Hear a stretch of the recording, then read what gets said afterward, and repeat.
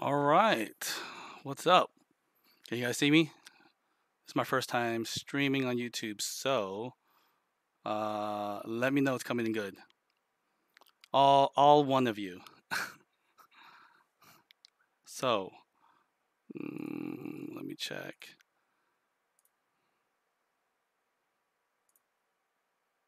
All right, so we'll just get started. And really, I just wanted to see if you would like to kind of help me brainstorm and think about, building that ultimate home lab. So the story was that I have a home lab, and one of my servers just died. And from there, I decided to just build it a little better. So I started learning about Docker. I started learning about Docker Swarm. I wanted to, build my services in containers and not virtual machines. I wanted to also set up a load balance firewall cluster with two IPs. I also wanted to integrate my Ubiquity switch and use that as well. And from all that, it was getting kind of it's just getting better. So let's just think about what we can do to just make what that home lab would be, and then we're just going to build a video series around it. And I'll just be building the lab, and then from there, you guys can decide. You just contribute your thoughts, ideas on what that lab should look like. Does that sound good? Is anybody hearing me? Please chat. Please say something. All right. Well, I'll just get started, and you're welcome to check out the video later and see what's been coming along. But what I was thinking was, when we think about building a lab, I don't want to, if one server dies, I wanted another server to kind of take over. So I was thinking something like a Docker Swarm environment. Okay. So right now, we're going to have sort of a Docker. Actually, let's do this. Because I actually have, I think, 3 machines. And we're going to have maybe, this is going to be DS1, DS2, and DS3. And now with 3 servers, this is going to be the Docker Swarm cluster.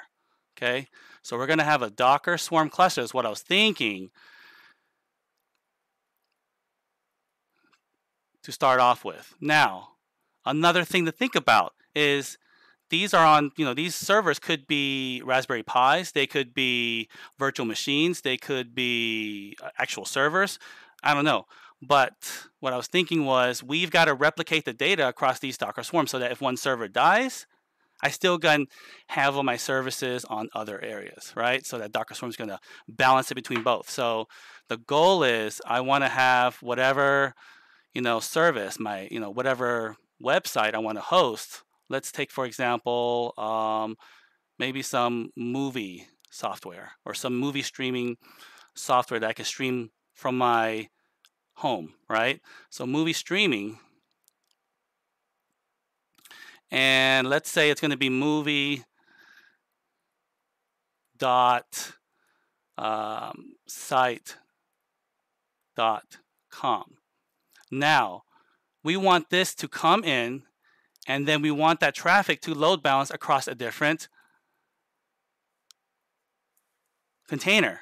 Okay, and then from there, how do we load balance that? Well, I was thinking traffic, like a traffic load balancer. What do you guys think? There's traffic, there's HA proxy, there's all kinds of free services. But the reason I wanted to do a traffic load balancer, and I would love your thoughts, is a traffic load balancer. The cool thing about it is when you spin up a container, you can, it will actually tell traffic that, hey, a new container spun up, and traffic will actually add it to the load balancing pool. So if you spin up any of these containers, it'll load balance. It will load balance across any container. If one container dies, another container takes over. And that would be, I think that would be pretty cool, right? So I have this already set up. When my environment went down, I have this set up where any Docker container dies, it spins up. But another problem was replicating the files, across different Docker containers. They don't have the same files. So how do you achieve that? Well, there's replication services that kind of pretend to be like a RAID 0, but across a network layer. So multiple servers kind of replicate their data. So that could be sitting on something like Ceph FS or Gluster FS. So Ceph FS and Gluster. And feel free to look this up. But what this is, it will basically, if you have data stored on one server, it'll replicate it to another server. So now we've got all the Docker containers replicating their data and across the network, okay? And if one server dies, the other server takes over, and you still retain the data. So imagine that a Pi-hole dies, or whatever server dies, it'll still maintain service. So this would be, the services that you could put on the Docker containers could be Pi-hole. What else? What else would you guys want to load balance? Like a Jupyter notebook?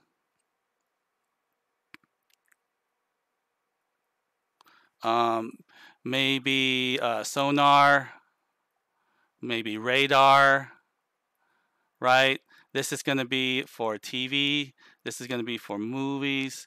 Like, whatever you want to replicate, you can do it in your lab environment. And if one dies, the other one takes over. So now you're not, when the VM dies, it just comes back online on another Docker container, okay? And now taking a step further, we need to have a network, right? We need to have a network environment. So then I was thinking a DMZ, right? We've got to poke a hole, right? If I'm going to access this from the interweb, we've got to poke a hole. So if we want to poke a hole and we don't want to expose a external address or external IP, we don't want them to see our IP, right? We don't want them to see our IP. Let's say your home IP is 172.1.2.4. We don't want them to see our IP. So how do you do that? Well, you're going to have to proxy that connection to a proxy service. So a free service is what they call Cloudflare. Cloudflare will proxy your connection and expose their own IP. So when someone tries to go to, this, let me get this right here. Someone tries to go to, can I copy this?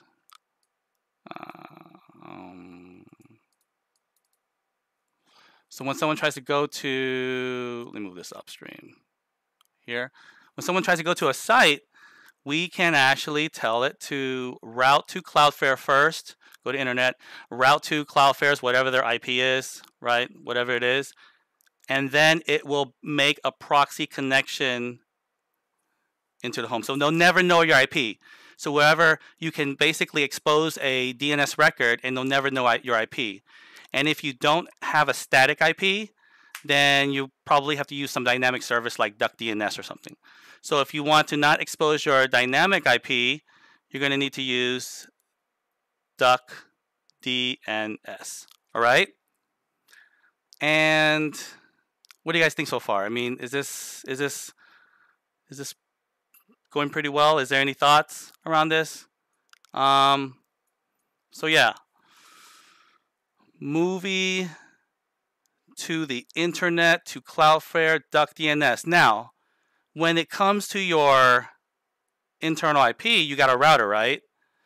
So in front of all this, you're going to have a router. So let's stick a router in front of this. It's going to get bigger. It's going to get more complicated. So in front of all this, we've got a router. Okay, so let me zoom out even more. So now we've got a router, and then we've got a firewall, and we've got to load balance, right? So let's think about it. We're going to have a firewall sit in front of our network to protect us, right? Now you may have a local, Netgear or some kind of local router or a local device, but what I was thinking was you would spin up a pfSense firewall. So this would be a pfSense firewall.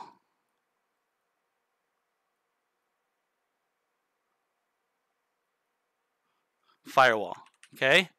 So we'll be building a pfSense firewall to act as the gateway. And then from there, we are going to poke a hole here and send that traffic. Let's actually move this. This actually is going to go up here now. And then we're going to poke a hole right here so that the firewall will pass that traffic. So that's called port forwarding. We're going to let the movie route to the Cloudflare external IP so it won't expose our IP, and then it will do CDN services. We're going to proxy to our home IP so people can't see it, and then it's going to poke a hole to the traffic load balancer. So this is going to be the load balancer that's going to load balance across your stack, right? And let me see here. What do you guys think so far? Does that sound good so far? Let me see. One second, guys.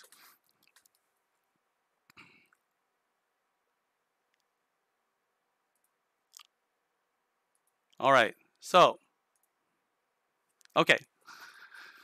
So now I was thinking, okay, now that we have that, what was on my notes? Let me see. What else? We also need to have a DNS, right? So that will be a pie hole. So we also need a pie hole to take care of our DNS for you. So we're going to have a pie hole.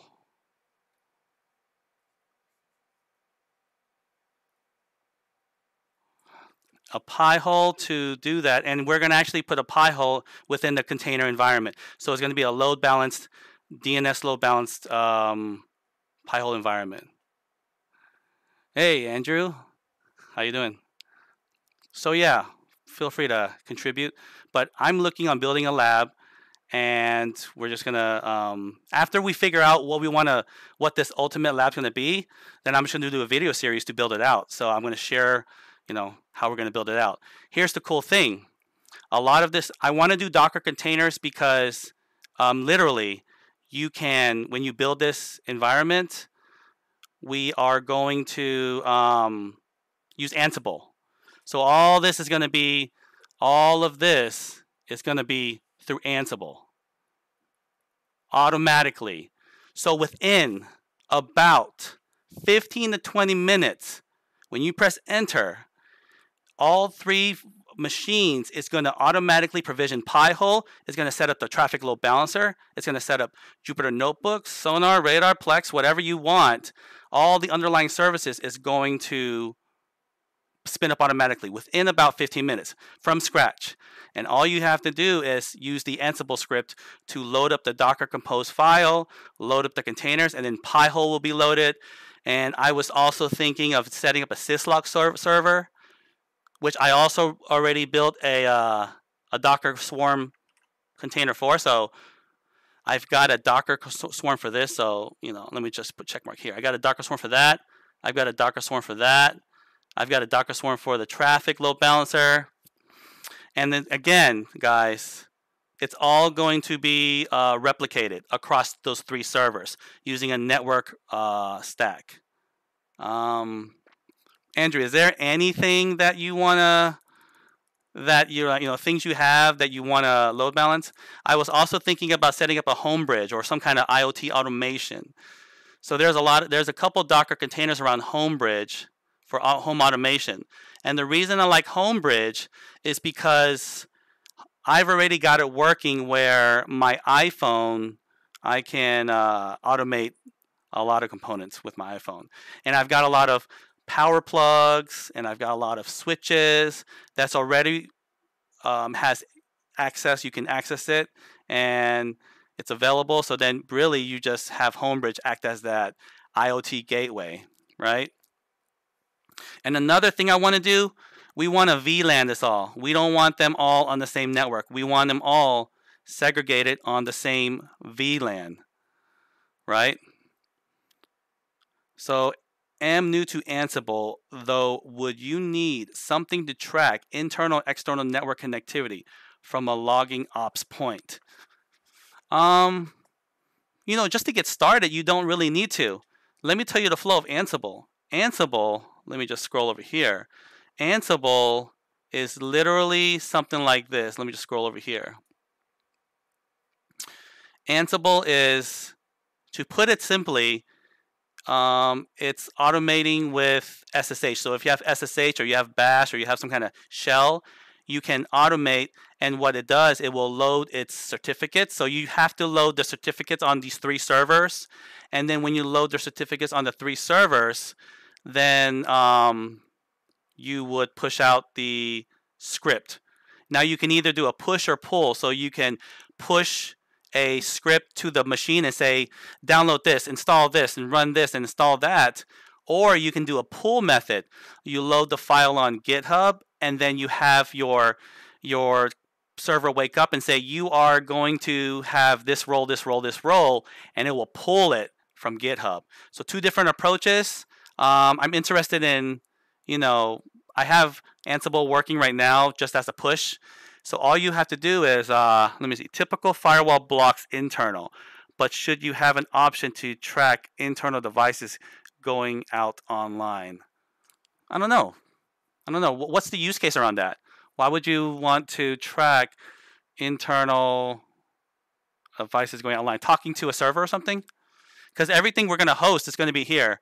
So the Ansible box is going to literally be some, you know, some sidecar box right here on this, you know, on the network, and it will be segregated. Remember, we're going to want to put these in, like, you know, VLAN 1, and then we want to maybe put Homebridge, because it's accessing the IoT devices, maybe in some kind of DMZ, I'm thinking, right?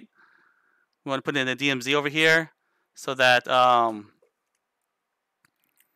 it's not, if it's compromised, it's still okay. So maybe we want to put this in its own VLAN, like a DMZ VLAN over here. We'll put it in a like a DMZ or something where Homebridge can access the devices, and it can access all these IoT devices.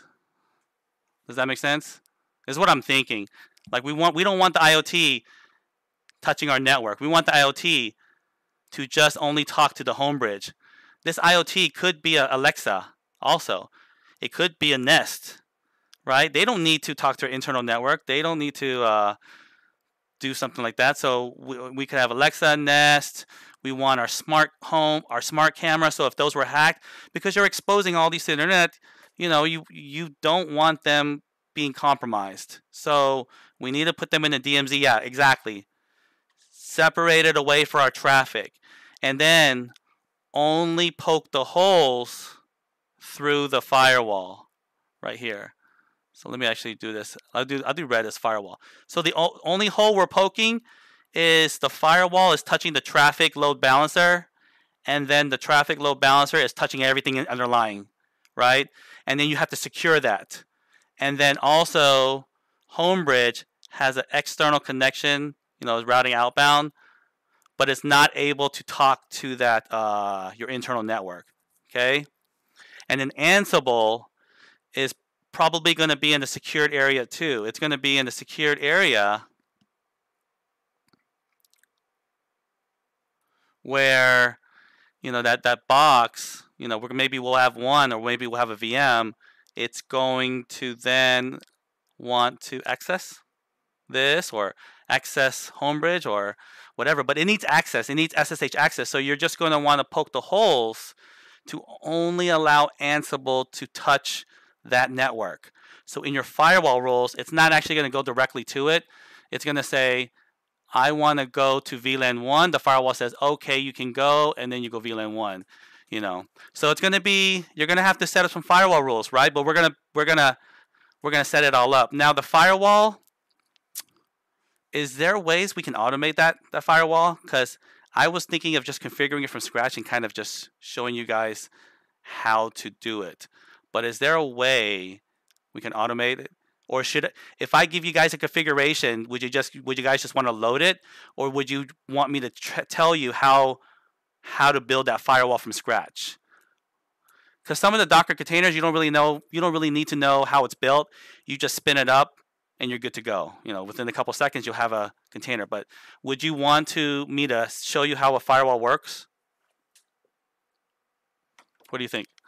Yeah, so Pi-hole is going to have our DNS. It's also going to be our baby to kind of block a lot of ads. So let me show you right now. My Pi-hole right now is blocking a lot of crap. See right here? If you take a look, my Pi-hole is blocking a lot of stuff. See?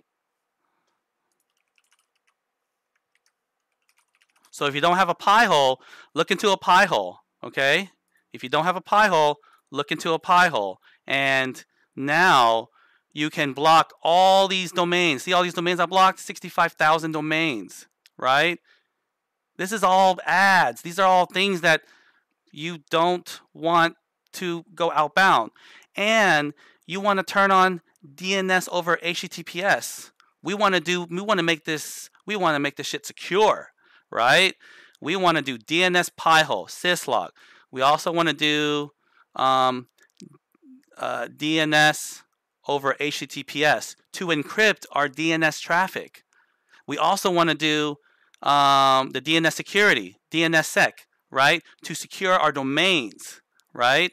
And Cloudflare is hiding our internal IP, so there's no way you can access it, right? Here's another thing we're going to do. We're going to stick OAuth. So traffic, I already have OAuth working with Gmail. So if you have Gmail set up, I got OAuth working already. So yeah, we got OAuth. And literally, all you have to do is you need to set up a Cloudflare account. When you set up a Cloudflare account, you need to get the API key. When you provide the API key in the Ansible script, you put your API key, you put your domain, and it will automatically build the traffic load balancer, OAuth authentication, single sign-on into your Docker Swarm environment. And now, any new things you spin up in Docker automatically go up into traffic, automatically updates the DNS record within Cloudflare, automatically sets up the Let's Encrypt certificate, automatically provisions it, and you can literally, once you spin up that site, let's say you press enter, it takes about maybe 30 seconds or a minute to spin up a new container. It will automatically build that whole environment for you. I've already got the script. That's what I've been working on. And now all that happens. You just have to make containers. So any containers you spin up, it's going to automatically set up the domain, single sign-on. It'll set up the configuration. It'll set up OAuth authentication. But with the OAuth authentication, you have to do a whitelist. You have to put, john@gmail.com, you have to whitelist, or jim@gmail.com, you have to whitelist. Because if you don't whitelist, everybody that authenticates with OAuth is going to get access. So you need to set up your whitelist. Who is allowed to access your environment? Okay? So now you have single sign-on. On top of that, if you don't know, we're going to stick MFA on top of that. Now, we can stick Authelia. Authelia is an open source MFA service. So if you don't know, look up Authelia. Authelia is an MFA service. So now you authenticate with single sign-on, and they've got to have your key, some authenticator key, right? And now you need my single sign-on and authenticator key, right? But I'm also going to help you set it up on Azure AD, because a lot of us are learning Azure AD, so might as well learn Azure AD. So if you are interested, I also have it set up where we're going to provision this within Azure AD. So you're going to have your own Azure AD directory. You'll have your own single sign-on, MFA, right? You know, if you're willing to pay for a little bit of the resources and things like that for Azure AD and want to learn, you know, in lab, you're going to learn about Azure AD. You're going to learn about single sign-on. You're going to learn about OAuth. All this is going to happen automatically. It's going to be magic, right? Now, here's another thing. We want to automate this. So the reason we have a syslog server, right? The reason we have a syslog server is because I'm all into Sentinel. We're going to send those logs to Sentinel. And I'm going to show you how to save money in your home lab so it won't cost a lot. My home lab for Sentinel, I'm paying with my own money. Well, it's like, well, not my own money, but I get a little bit of credit every month. And it's not much money. It really is not much money. Basically they charge you per consumption. So if you only control at the collector and then you parse it at the collector and you only send important stuff, you trigger the alerts in Sentinel and then Sentinel does your automation for you. So I think you can get a dev MSD account for a free trial. I could check into that. I'll see what's available. But really, if you set up Sentinel the way I'll show you how to set it up, and you're only looking for main alerts, it's like $5-10 because you're not ingesting all the logs. And then when you trigger a log analytics flow, so like automation, like a playbook,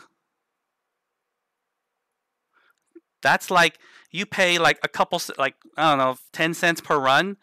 So here's an example. Here's what's happening right now. So I got my barbecue equipment right now. I'm sorry, barbecue equipment. I've got my refrigerator, my freezer, and I've got all this barbecue. I've got all this food, right? And it's important for me.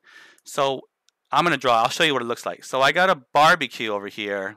And over here, imagine I have a refrigerator. And I've got my barbecue, right? I got my barbecue. These are important stuff. I have this plugged into a power switch, okay? This power switch, right? This power switch is a IoT device. And then this IoT device reports syslog. So it's feeding syslog. If you want to know what this is, look up Sonoff Tasmota. Tasmota. If you look up Sonoff Tasmota, it's really, you take a power plug that you buy that's like $15-20, and then you hack it. And then you basically, it turns into an open source tool, and it has HTTP and syslog. And it has, it has an API interface. And then what you do is you feed that syslog to the syslog server, which is load balanced across the Docker Swarm environment, so you always will get those logs, and it's ingesting to Sentinel. And the moment that, and what we're doing, what are we doing? Well, what's happening is it's sending syslog every 1 minute. So the device is sending every 1 minute, it's sending a heartbeat to Azure Sentinel. And if I don't see a heartbeat for the last 10 minutes, the Sentinel will say, hey, I haven't seen a heartbeat in 10 minutes. Your barbecue, your meat's gonna go bad, right? And then you get an alert. So what happened, if you don't know, Houston had a freeze, and I didn't have power. So on my phone, I was getting alerts that it lost visibility to a lot of my IoT devices, right? This scenario could be a scenario you can implement in your work, right? Monitoring your devices, only looking for devices that haven't reported in the last 10 minutes, right? So you report this via IoT, this refrigerator hasn't reported in, we lost power, it hasn't reported logs, and then you do a automation script through playbooks, right? Playbooks is, if you don't know, it's GUI-based programming. All right, let me show you how crazy it is. Like, you can set up any type of automation you want just with playbooks, okay? So let me show you real quick, just so you know. What do you want to see? Tell me what you want to see. I'll do it live right now if you guys are willing to tell me what you want to see. But watch. Let's create a playbook. I'm gonna create a playbook. Tell me what you want, right? What do you want to see? It has so many things you can do with this, and you don't have to pay much money because it's a consumption model, and you're not really consuming it unless that refrigerator goes down, right? So let's do a what we call a logic app, and we're going to create a new one real quick, and then let me do test work group. Okay, and we'll do a test playbook. Okay, and here, just trying to get something unique. Okay, we're going to create it real quick. Oh, disable. Okay, okay. All right, all right, all right. I need to create something. So when you create a playbook, what's going to happen is here, I'm going to show you how easy it is. Watch. So we go here, and then we go to blank, we'll do a blank app. Let's say we want to make an API thing, right? And so let's make API.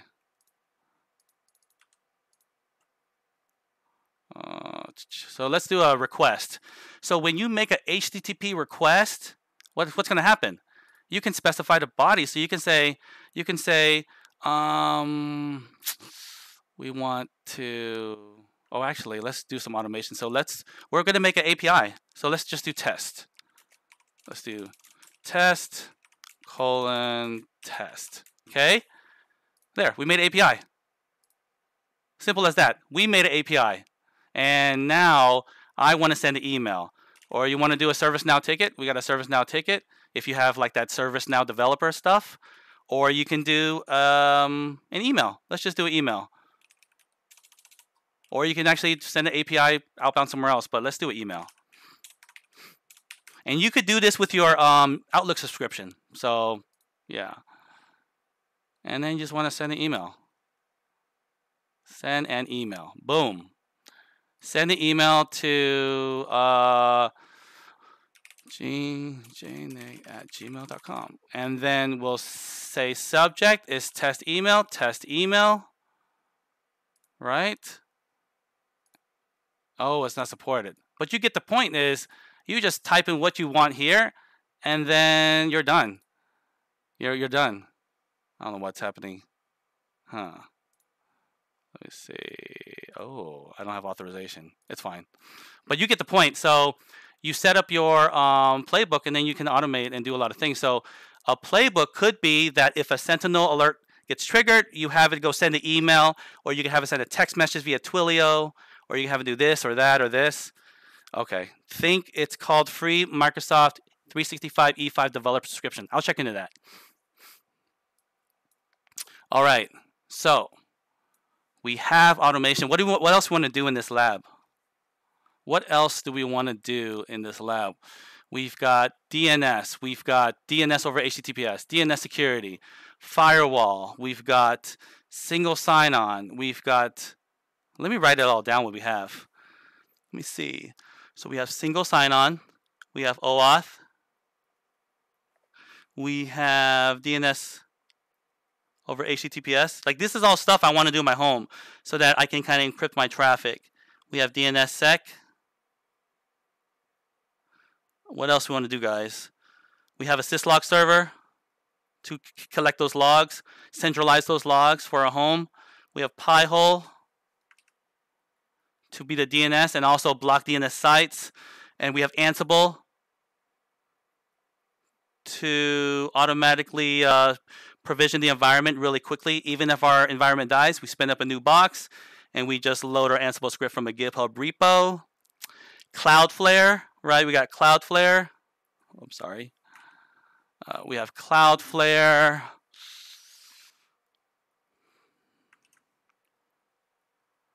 And that's what's going to give us. What's that going to give us? That's going to give us a proxy so they won't see our IP.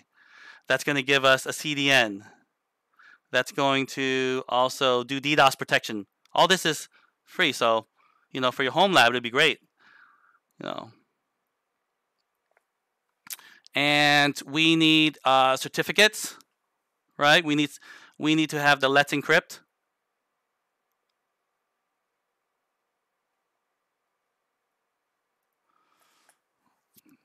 Any ideas? Anything you want? Anything I'm missing? Like you want me to build out that would make this really cool? We got Homebridge for IoT devices.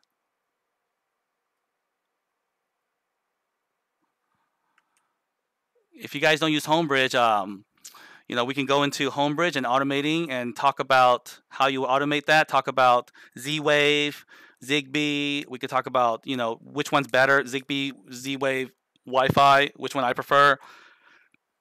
We could also integrate. What else is there? What else is there, guys? Oh, we need Jupyter notebooks so that we have sort of a way to kind of like a workbook to kind of run things quickly and troubleshoot things. Yeah, definitely. I'll help you build this out because I have a lot of this already automated. Most of this stuff, 10 minutes. 10 minutes, it's built. You give me a VM, 10 minutes with Ansible. 10 minutes. So you give me a VM and it'll build out the whole environment. It'll build all this out, and all you have to provide is a couple credentials like domain name, your email address, and you also have to specify the host names. Each of these you might want syslog to be like another name like log, or the subdomains you might want this Pi-hole to be something else. But the goal is all this is going to be easy. It's going to be configured when it dies. Like literally, if you think about it, what has to die? If the Docker swarm dies, one server dies, right? If one of these dies, you still have access because the data is being replicated on this cluster environment. Oh yeah, we got to put CephFS. We got to put replicated data. So when one server dies, it's replicated, right? If this dies, you can't have more than one server die though. That's one thing. That's one caveat. You can't have more than one server die. So if you have 3 servers and one of them die, you better spin up another box and get that cluster and get that VM back up and running. That's the caveat. If you don't, then you're not gonna lose everything, but your service just go down. Okay. What else? You guys, if you guys want to do like, you guys back up your books. If you guys back up like your books, and stuff like that, you can load your books and then have a web browser connect to your book, and then you can browse your books with what we call a Mobi app, so that you can just browse your books with this app and kind of access your local books through a web hosted service. So all you need is a Mobi URL, and then you can access all your books as if it's like a gallery, right? And you would expose that to your book.site.com. All this sounds like it's a lot of work, but literally, the config will do a lot of the work. All of these are already in Docker containers. I spent weeks trying to find a Docker container for everything. Then there was not a Docker Swarm template, so then I spent even more time trying to build a compose file for every single one of these services. But I've got it now, and it load balances. And you shut one off, another one comes up. And also those certs. That cert is replicated across all because it's all connected to the same replicated file system. Right? The configuration files, great. The logs are rotating, right? It's a lot of good stuff. Your configurations are being backed up. Oh yeah, we got to do backup, guys. We need to back up our Google stuff. So here's another thing. Oh, I forgot to talk about that. I also set up Google Sync. So here we go. Here we go. So if you guys have, I have OneDrive and Google, so I have two backups. So if you have Google Drive, or if you have Google Photos, or if you have OneDrive, or if you have Amazon Photos, you got to back up those photos, guys. What if something happens and have you guys backed up your photos? Like literally, have you guys backed up your photos? Like, do you have your photos on a hard drive somewhere? Probably not, because there's so much data, right? And in Google Photos or Google Drive, they all kind of store it. So you're going to need to store that data locally just so you have your own secondary backup. That way you can take the data and then go somewhere else with it or whatever. So I have my data replicated to 2 different file servers and locally, right? Good. Google Drive and NAS. Perfect. So we need a Docker container for this. We need the Docker container to go and sync this all up automatically for us. We don't want to do it. We want to provide our credentials. And here's a cool thing. Ansible, you encrypt that cert. You encrypt it. So you encrypt it on Ansible, and then you store it in the Ansible locker, and it's encrypted. It's encrypted, and you sync it through Google Drive. So you provide your API keys and all that stuff that you set up, and it's encrypted to... Yeah, it's encrypted, and then it does so that if that was a compromise, they wouldn't be able to get those keys, right? You need to use the Synology on a APC UPS. That's overlooked. I had a power cut and waiting for a replacement PSU. Okay. Synology APC UPS. So, great point. So here's another thing. So here's what happened. I'll tell you a story. So I actually got 2 huge APC 2200s. These are really big ones. So here's the trick. I'm going to share you a trick. It's going to save you a lot of money. I bought 2, look it up, APC 2200Us with LCD screens, dual, right? And I got them for $150. Both of them. $150. How did I do it? You go into the recycle places, those recyclers, and you look up the serial number and see if it's covered. And if it's covered, if it's under warranty, you own the hardware, so they ship it back. They ship it to you. So, yeah. So I got, I checked it out, and then I was like, oh, it's still under warranty. So they sent out, I said the battery wasn't working. It's not working good. And then they sent me 2. It was so heavy, though. I had to have some help to lift it out. But 2 rack mount APC 2200s. They sent it to me in the mail free of charge.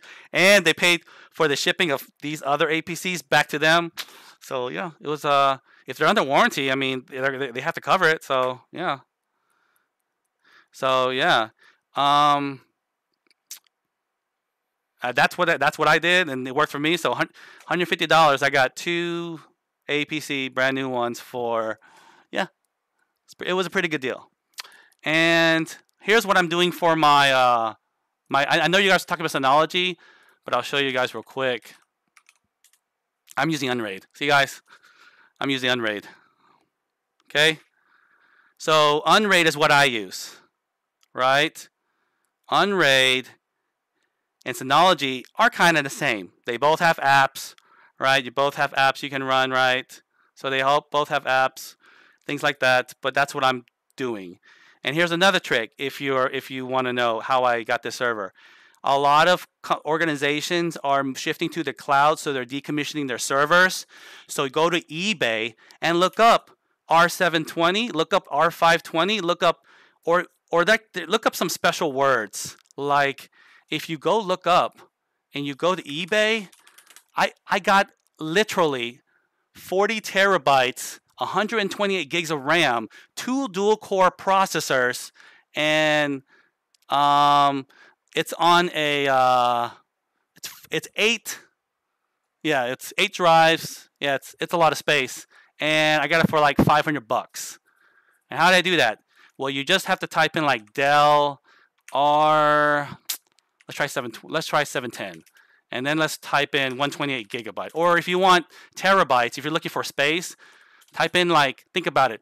If it's 2 terabytes and it's maybe 1, 2, 3, 12 bays. So 12 times 2, that's 24. So maybe 24 terabytes. Like, think about the math, and then you can try to find a cheap server, right? And just keep an eye. Like, think about the keywords. Don't just type R710. You might not find what you want. There's so many out there.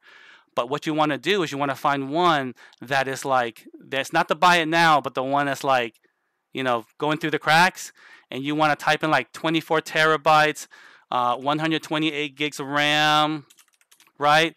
And this is a RAID array or something like that. But man, they're kind of expensive now. But I got one pretty good. You just have to kind of just like del. Let's see. Let's try 4 terabytes. 4 terabytes times 12 is 48 terabytes. 128 gigs. Oh, well. No, that's not it. And you could do HP too. Do HP. HP servers are sometimes a lot cheaper too, right? But try to find one that's a really good deal. Like, try to find a steal, because they're trying to push out these servers and just get rid of it. These are all recyclers. Here's another tip.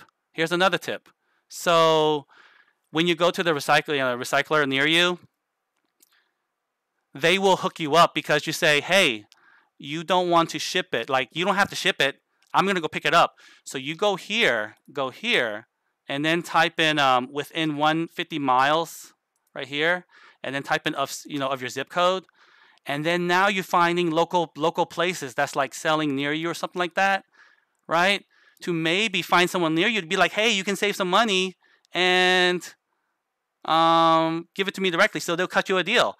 They're not having to ship it out. They don't have to pay eBay fees. So you're saving them money. You're saving them the work to ship it, and then you might be able to get a bundle deal, things like that. All right. So that's just a couple tips. All right. See, I got Pi-hole set up. Here's my traffic load balancer. I'll show you. I type in traffic, and that's it. It's OAuth authentication, and boom, I've got my traffic load balancer stack. Bada bing, bada boom, just working all nice and smooth. And this happens. You can spin this up automatically, with a Ansible script. You just have to provide the machine, and then it loads up, and you have light mode if you like light or dark mode, and it has all the services, right? And then you can start building your dashboard. You build your own dashboard, your own little dashboard, right? And then from there, we can add an application here, so that you have a little bit dashboard, like maybe you want to do book app. I don't know. A book app, whatever you want, and then you add it. You add your application. And they have also organizer and other stuff. I mean, I'm sure there's others, but I mean, what do you guys think? I mean, it's just application. Then you make a little portal page. You can have this portal page maybe allow certain people access to this, certain people access to that. You're controlling it with OAuth, right? Because your OAuth, you now see the user inside the cookie, right? All right, so yeah, dude, this is a lot of stuff. Okay, also, I got Portainer. So you got Portainer. So you don't actually have to go to command line. I have Portainer already set up. See? Portainer is already set up, guys, for the containers. I have a lot of containers. See? So Portainer's already set up, so you can manage it. You want to go into a VM? You do this. I want to go to my Jupyter Lab VM. I want to click here, connect, boom, Jupyter Lab VM, boom. Yeah, so, this is going to be pretty sweet, dude. And all this, again, we want this to be set up automatically. We want to take a fresh box, because, a lot of us just like to start from scratch. So get a fresh script. You have your config file. You got your configuration. and spin up another box, start migrating. Another thing, the cool thing about Ansible, yeah, dude, so what I want to do is I want to make a Portainer template. So what happens is, and I want you guys to help me with that, right? We're going to make and I'll show you, a Portainer template, app template. See? You see all these templates? But we're going to make our own. And when you click, boom, like you load it, now it adds it to the cluster. You click this one, boom, it adds it to the cluster. And it just spins it up in your cluster environment, right? Portainer already connects to the environment, and if you add more stuff to it, it already knows, right? So, yeah, definitely, we're going to add all that up. And yeah, you can have a mixed environment with ARM and x86. So I haven't tested it. We need to test it, so maybe you can help test it. But yeah, a mixed ARM template. I want some pie holes. I want some, and here the cool thing about Ansible is, here's the cool thing about Ansible. If you here's the cool thing. If you have let me see, Ubuntu. If you like Ubuntu, but let's say Ubuntu like wants to charge you. Like, have you guys heard that CentOS is like trying to charge a little? It's like, now I don't know if it's still free, but I'm sure there's a community side. But I know that I think they're trying to charge or something like that. I heard something.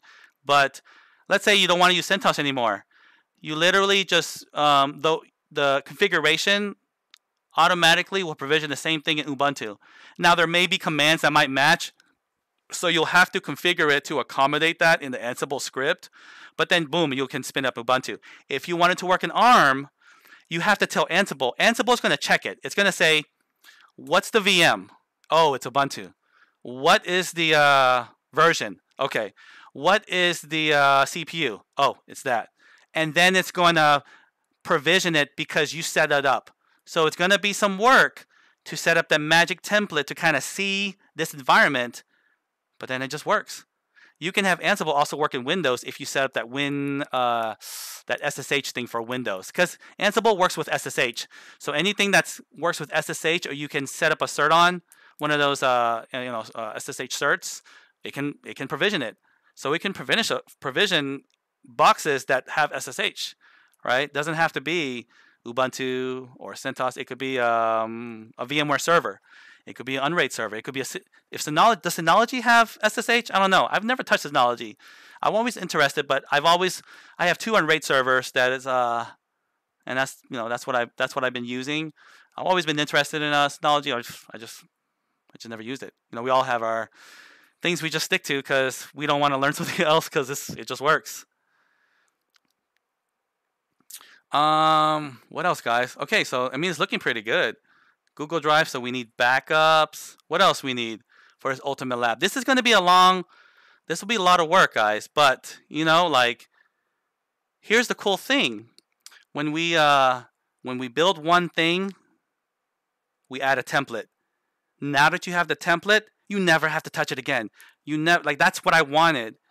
And when you build something, you never have to have a template again. So you spend one time building something and you never have to touch it again. You have a container for it. That's the goal, is I want to build it once and never have to touch it again. So it will be a work in progress, but I did a lot of stuff already. I found a lot of repositories, and yeah. Oh yeah, remote access, good idea. So here's the cool thing. Guacamole. Someone built a Guacamole Docker container. If you guys don't know what Guacamole is, it's a web-based remote session, and it can do RDP, it can do SSH, it can do VNC, it can do it all, and it's like butter. It's when you set it up, it can just connect to anything in your environment, kind of like Portainer. So Guacamole is going to be good for RDP and things like that, and connecting to those. And then what you can do is you can set that up as the SAW, the Secured Access Workstation, right? What's a SAW, guys? Why do we want a SAW? Why do we want a Secured Access Workstation? You want to set up firewall rules to block any IP to access remotely these stuff. Okay? That way, if an adversary was to get into your environment, he doesn't get access to the golden box that has access to everything. You want to secure that with a firewall rule. Okay? Only certain IPs can access it. Okay? So you want to have a secure access workstation that can access everything in your environment. So make sure, think about that, right? We want to build this home lab secure as possible, right? And the VPN connection, good idea, good idea. A VPN connection so that, wow, this is getting complicated, guys. I'm gonna build a diagram. Let's build a diagram on this. Let's build a Visio diagram, okay? So, let's talk about VPN, right? If we have like guest, if we have IoT, if we have what else? What else we want to throw in a VPN? We want to throw Alexa on the VPN. We don't want Alexa on our stuff. We don't want anybody to know our IP. We want to encrypt it too. We want Nest. We want to stop all these, things talking to the VPN, and we want to control it, right? And have this all route through a VPN. Good, good, good. I think that's a good idea. Great idea. We need a VPN. So I haven't figured it out yet, so maybe you guys can figure it out. I don't have a Docker container for this yet, so if you can find out a Docker container that, and it doesn't have to be Swarm or Compose. I can make it into a Swarm or Compose file so that it can be in the cluster. But a Docker container that has that can, you basically spin it up with an environmental variable like, PIA or whatever VPN servers you want, and then it will make a open SSA, open VPN connection, right? And it maintains the connection. And we need a failsafe. We need this to have a failsafe, right? If the failsafe is, if the VPN connection goes down, we don't want that traffic to go outbound. We don't want it to go upstream. Okay, so we need a failsafe. Yeah, a failsafe will be good. A failsafe, and VPN connection, encrypt that traffic. Now, you're gonna probably need access. Like, when you do a Netflix on VPN, it's like it'll be confused and then it doesn't work right. So you still might need to access like another area that maybe doesn't go through the VPN for like Netflix. So maybe for this area like this, what do we call this? This like safe area. We'll call it trusted devices. Yeah, I think that's a good word. So the networks we're gonna have here. We got to think about this. The networks we're gonna have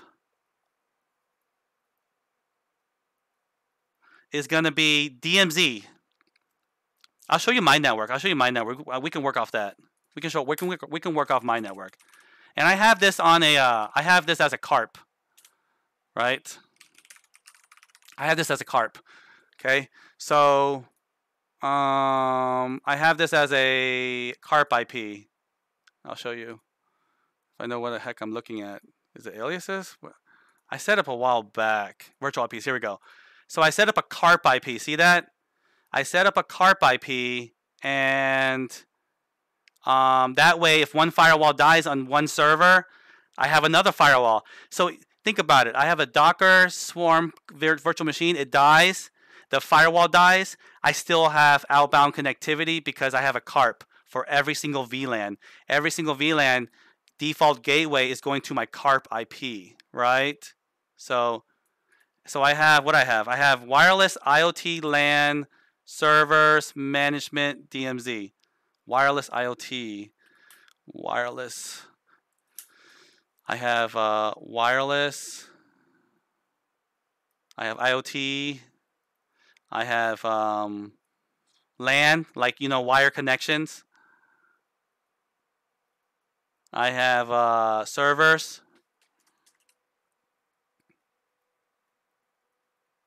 Management, VLAN. We need all VLANs. Management, VLAN. So DMZ, wireless, IoT, LAN, servers, management. What else do we need? Oh, trusted.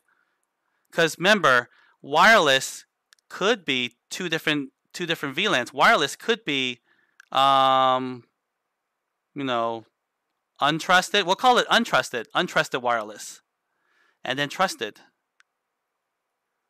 And trusted, we track with MAC address, right? MAC address. And you know what? We'll set up a flow. We'll set up a flow that says, if you know when someone wants to get on the trusted and they said that something's not working, we'll set up a flow that says, go to this website, put in your MAC address, and then click submit, and it will add the MAC address to pfSense. Like, we're going to make that flow. So we're going to make an automated flow to whitelist that IP, because I don't want to mess with going to I don't want to touch pfSense. So I want to push the approve button. I want to have an improvement. I want to have an approval workflow. Yeah. For Red Hat Linux, are they changing? Yes. Oh, okay. Okay. Good. What about printing? Maybe list essential minimum specs. Okay. Yeah, that's a good idea. Primary backup, secondary backup option. Yeah. Yeah. Yeah. That's like a Google Drive, OneDrive, and maybe another server. For this, though, are you applying zero trust concepts on it? I would like to. I would like to. Do you have a framework that we want to follow? Like, we don't have to go hardcore, like totally hardcore, because again, if you know, I'm automatically building this, building out this environment with Docker containers or an Ansible as much as I can. Yeah, if you want to put zero trust, I mean that might not be a bad idea. Let's think about a framework for that. So, yeah, zero trust. Zero trust. Zero trust. You know, we gotta learn. This will be also good learning opportunities. Once we know this, dude, we're gonna learn it all. We'll know so much things. Ansible is a job in itself. Like, if you know Ansible, that's a job in itself. Sentinel, if you know Sentinel, that's money. That's money right there.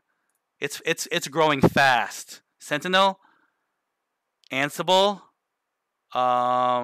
If you know data replication, if you start knowing Azure AD and things like that, managing it, that's going to be good as well. OAuth authentication, single sign-on. Once you know the goal is, I mean, that's why we lab, is because we want to learn, but also kind of have something cool at home to have a protected environment at home. Okay. All right. What else? What do you guys use for your home lab? I put books down, but I'm sure you guys are like backing up your value, you know, your backups. You have backups of, like, you know, whatever. So you want to back up, you know, all those backups. But yeah, books, comic books,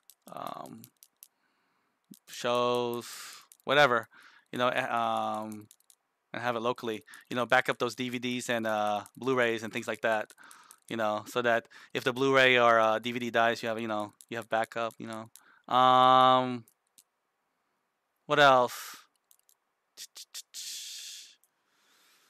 What I mean, are we good? Like, is there anything else that we can add to this? Oh, email, guys. Let's make our make our own mail server. We're gonna make our own mail server. We don't have to route outbound. I've got a script for that too. We got our own mail server. Yeah, Plex.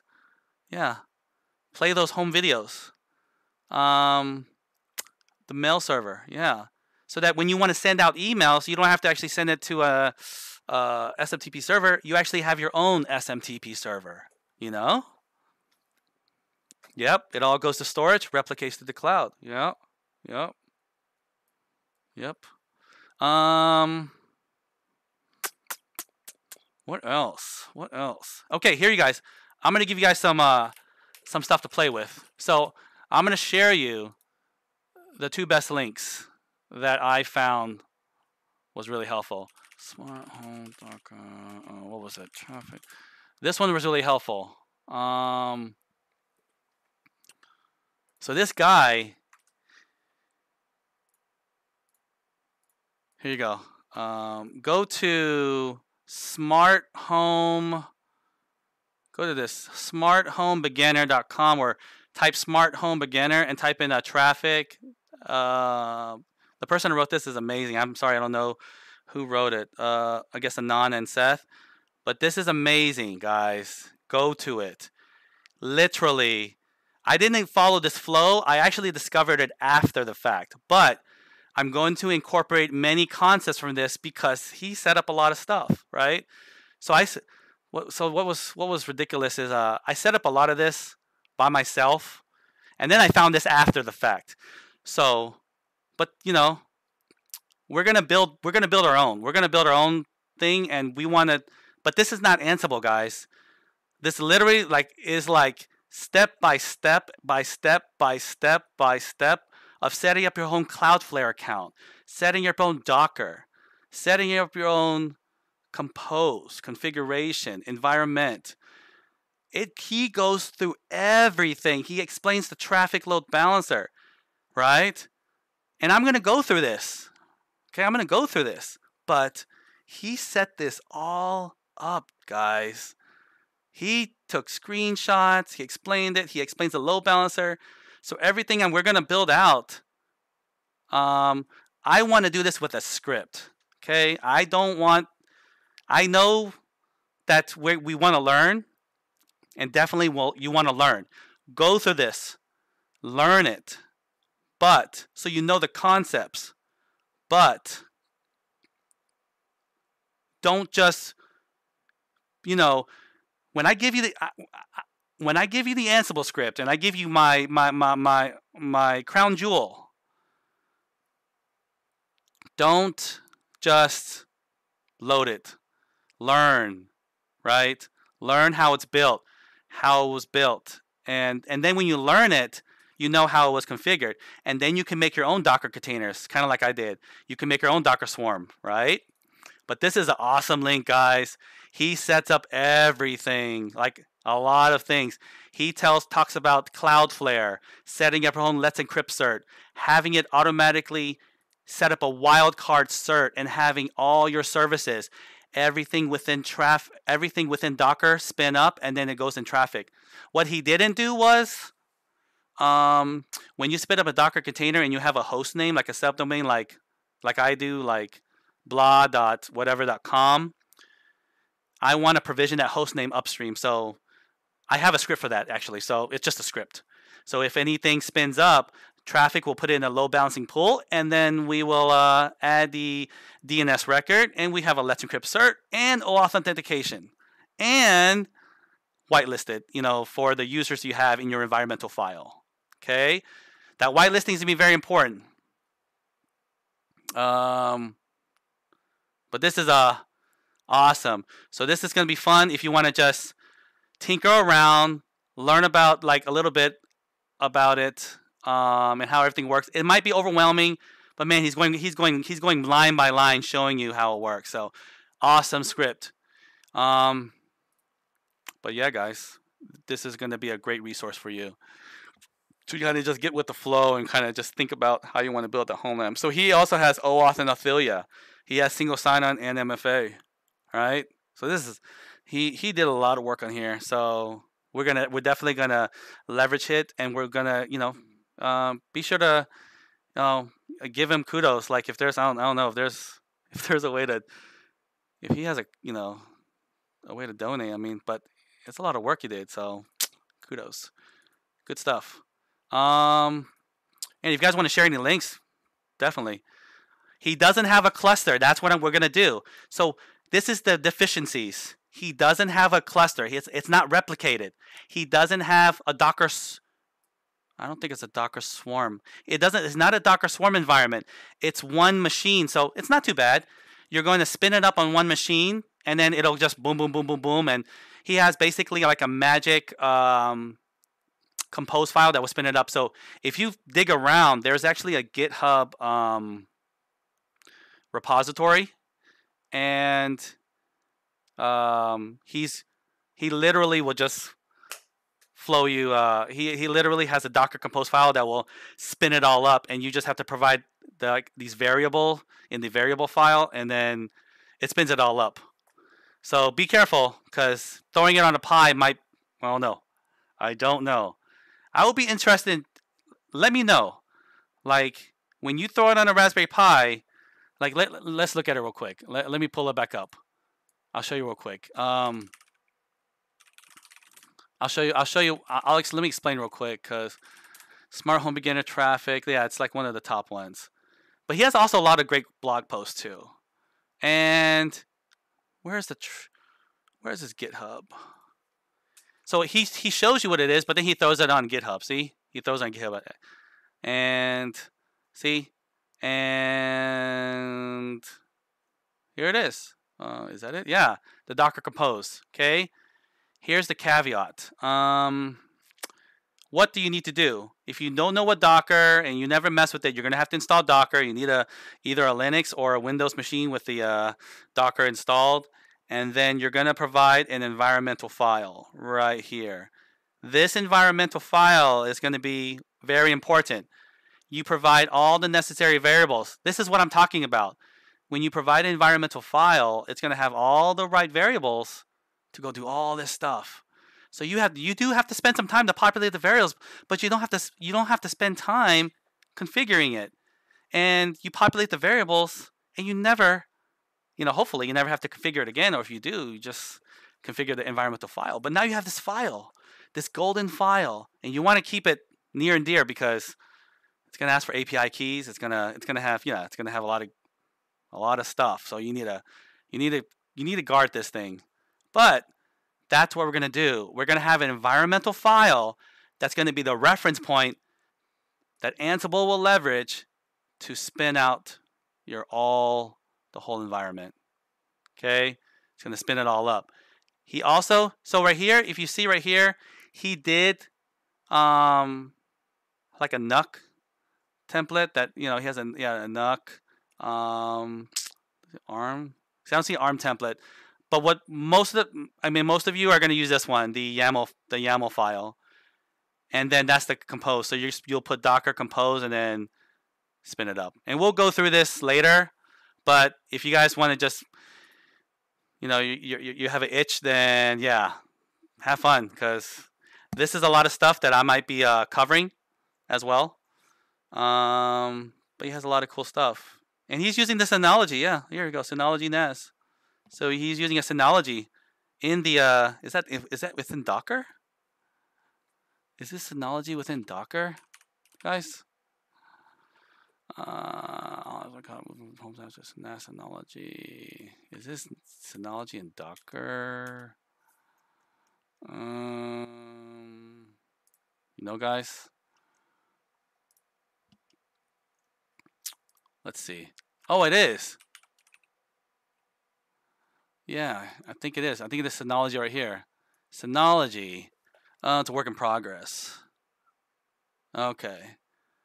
You see, it looks kind of like, if you've never seen a YAML file and it looks and you never like touch Docker Compose, it may seem kind of overwhelming, right?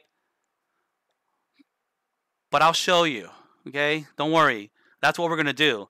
I'm gonna take you from start to finish. We're going to start off, and I'm going to show you how Docker works, how to build a compose file, the tricks that I learned.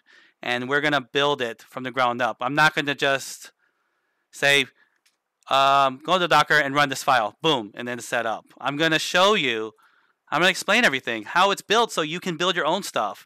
You can accommodate your own scenario. You can build whatever stuff you want to build, whatever crap, because this is the goal. If I teach you, you'll just share it with the community, like this guy. Like home labbing is like, it's all like, it's like home labbers are like the heroes, because you don't do this because it's for work. You do this because you enjoy labbing. And if someone builds something awesome like this, and then you improve on it, or you build something cool, you'll share it. And it just gets better, right? That's what I'm going to do.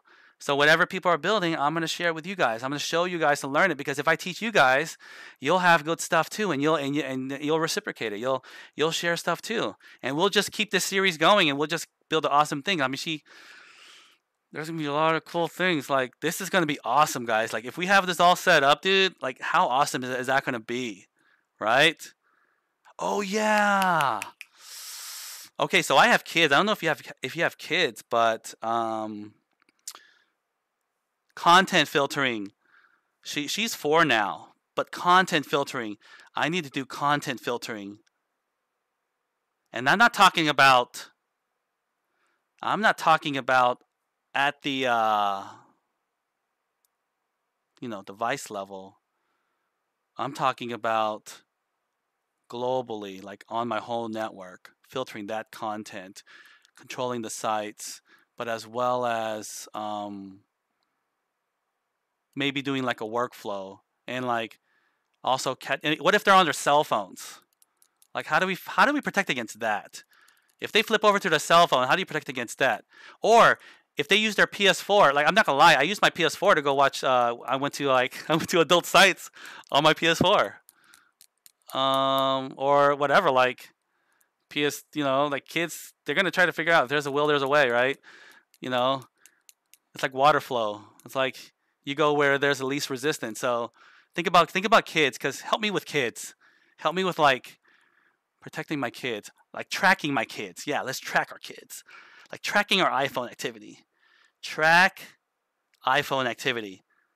That's an API, but I know API guys, so just help me figure this out. Like, I can build that API, but I need to know, like, what those API pieces are. Track iPhone.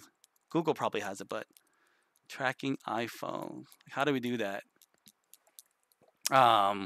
Like, protecting from this content, right? Nanny cam, kids, tablets. Yeah, exactly. You're right, Andrew. Get the MAC address, then build up a network rule. Get the MAC address, then build a network rule. Yeah. And then automation from Sentinel. Here's another thing. Oh yeah. Here's where we go. This is probably like future state. Like, let's talk about version 2. But version 2, man, once we have all this stuff built out and automation and all this stuff built out, think about machine learning. What do we want to do with machine learning? Like, I know maybe you never dipped your toes into it, and I haven't done much either, but think about machine learning. Like, here's a scenario that I built out for fun, but it might be an actual use case. Imagine that someone comes into your house and you want to do facial recognition, run it through a facial recognition. So basically, we think, does Ring have an API? Let's figure out who has APIs. But we get a face. We take that face. We run it upstream to machine learning. And it already has a data sample of my face and everybody that's been whitelisted. And then when we see an abnormal face, something that's not recognized, it sends us a text message with a picture, with an approval or something like that, or a push app. And then we say, do you recognize this person? And if you say yes, whitelisted, like as a friend, right? Dropping off something.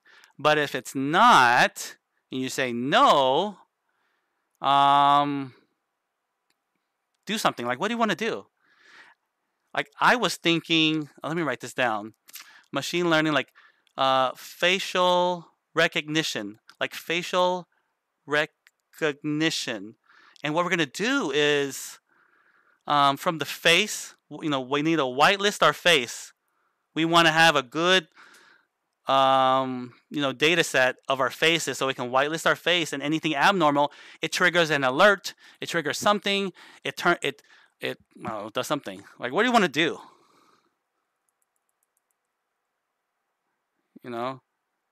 Here's a thought. So if anybody knows, um, what about if I don't know who you are, I have a drone somewhere that will trigger, right? And then fly up. It gets an API call from Sentinel or something, or a cognitive services, whatever. And it flies, right? And then it will go follow the person and go take a picture of his license plate. Yeah, yeah. What do you think, guys? Is that possible? With the technology we have, whitelist, and then is that possible? Like, if it's a yes, do that. But if it's a no, send a drone out, follow him, take a picture of his license plate because he was at our house that we didn't know, and follow him for like, maybe, how long's the battery? Like 20 minutes? Follow him for like a couple minutes, 5 minutes, so that you have that data to report. You have like, you're like, yeah, he's over here, he's on that road right now, and then follow him for like 5-10 minutes so you can report who he is. That would be great even for neighborhood watch, like a neighborhood watch program. Have that drone go around like a neighborhood watch program. Yeah, like a neighborhood. I know, man. We're getting kind of. I'm just again, guys. It's just like brainstorming. Neighborhood watch drone, and it can go every day or maybe like every hour. Let it charge up. Go out and fly around, and then go back and land. Go up and fly around and land. You're trying to protect your house, so it's good data, right? ANPR does that. Automatic number plate recognition. U.S. states have similar system. It tracks them parking fines. Palantir have that as additional dangerous technology. Palantir. Oh. Let me look at that. Dangerous means like we shouldn't be doing it. Like, is it illegal? Is this stuff that I'm doing illegal? I mean, is this illegal? Like, guys, I don't know. I mean, it's literally somebody at our house. We don't know who they are, and then we want to follow them, right? I know how to control a drone via API. I've already looked at API development code. I can control a drone via API, but I cannot. I don't know how to do a charging station. I've been waiting for an external charging station so that I can have my drone automatically launch, go do stuff. And I wanted to have like a little open cover thing. So like open up, fly out, come back, charge, and then close the box. Like we probably have to build that, But it would be a pretty cool idea, right? Palantir, like Lord of the Rings. Palantir. Oh, I don't even know what the name is. Wait, hold on. Let me look at it. Hold on. Let me look this up. Palantir. Palantir? Lord of the Rings. What? Palantir. A Palantir. A Palantir? Dude, it's been so forever for Lord of the Rings. Pippin and the Palantir. Pippin and the Palantir. What does it do? Like, does he see everything? He looks. Whoa. It's like a see-all?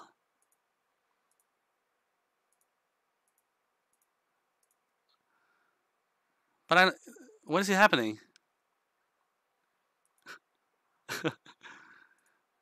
Oh, like a Palantir. You see everything. You know what, too? Like, that would be good, because you know what? I also have have to, watch my parents. So this is great to watch your parents, too. Like, watch parents, right?